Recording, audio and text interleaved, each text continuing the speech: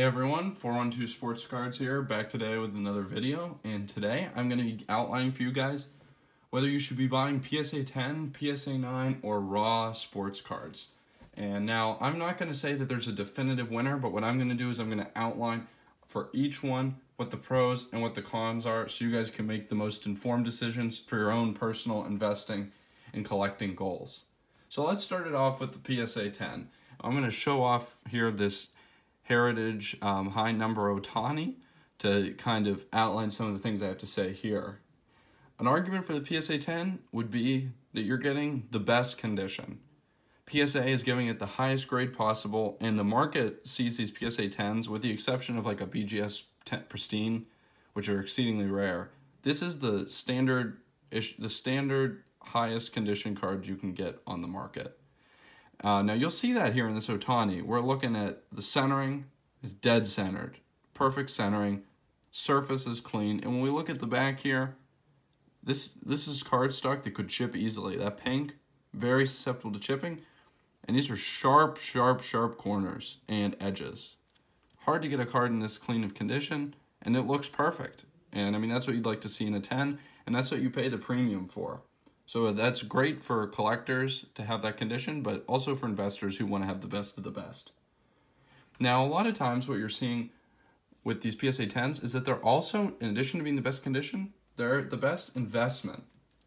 So like here I'll show, for example, this Lindor from 2015 Topps Update.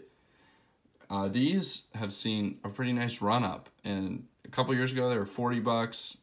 I was a number of years ago, probably 3 years ago, and they were up to 150 and they're down to around 120 right now, but they've really taken off. And the PSA 10 is your chief investment vehicle. They're highly liquid. You can sell them easily, you can buy them easily, and that's great for investment purposes. That's what you want to be seeing.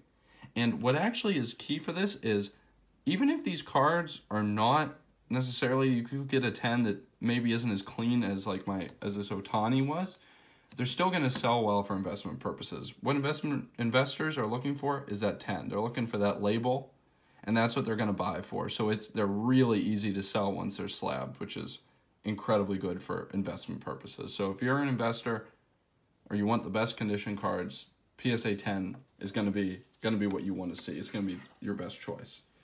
Now, moving on to the argument for the PSA 9, I would argue that the PSA 9 represents the best value.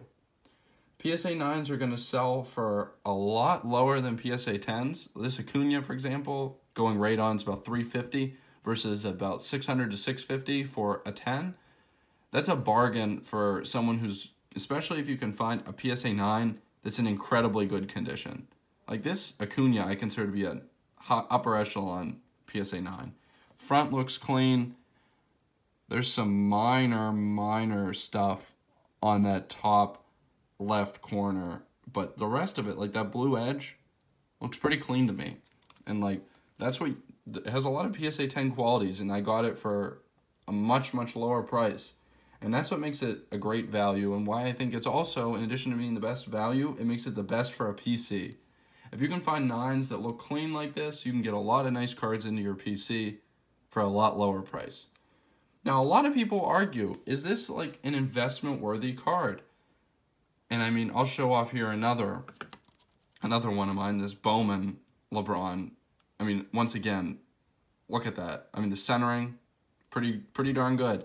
And those blue edges and corners, I mean, the corner right there shows a little bit of whiting, but pretty darn good.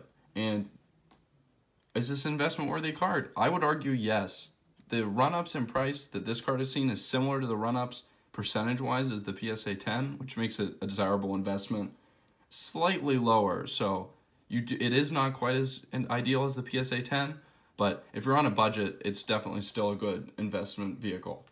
Now, I would argue that PSA 9s like this do have an advantage over PSA 10s. A PSA 9, you're going to be able to, this LeBron, for example, is like $400 versus about $1,500 for the PSA 10. You could buy 3 to 4 of these PSA 9s for the same price as a PSA 10. Now, what that's going to enable you to do is have more flexibility in when you sell. For example, if you think LeBron is a great long-term hold, but you also are a short-term investor. You also like to be able to get cash on hand when you see new investment opportunities open up. You wouldn't necessarily want to sell after an NBA Finals or win by LeBron or another MVP or something like that where prices could shoot up because you believe in the long term.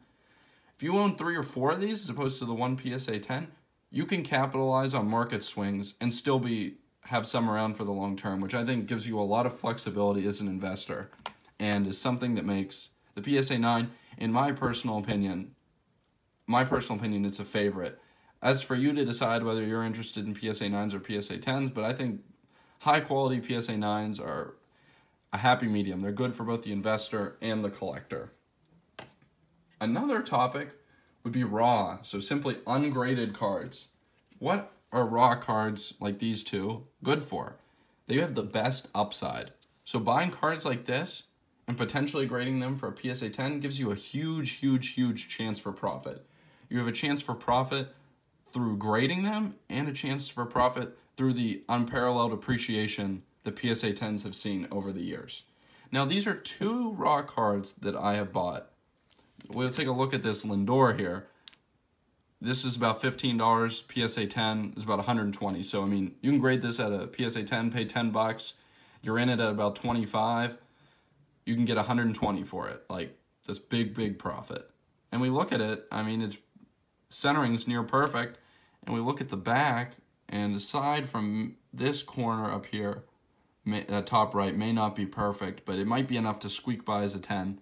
It's a pretty solid raw card. Like, you got to be pretty happy with getting this for $15 when a PSA 10 you got a shot at 120. So you can have successes like this, or you can have failures like this Vlad Jr. that I bought. This is a short print from 2019 Topps, Series 2. Now you can see right there, that top right corner has a lot of whiting on it. So you're not going to be getting a PSA 10 on this. So you can have failures like this where you're not going to have a shot at a PSA 10. You're going to be stuck with it like this pretty much. Or you can have successes where you have a pretty good shot at making a lot of money on a PSA 10. Now, what else is a raw card good for?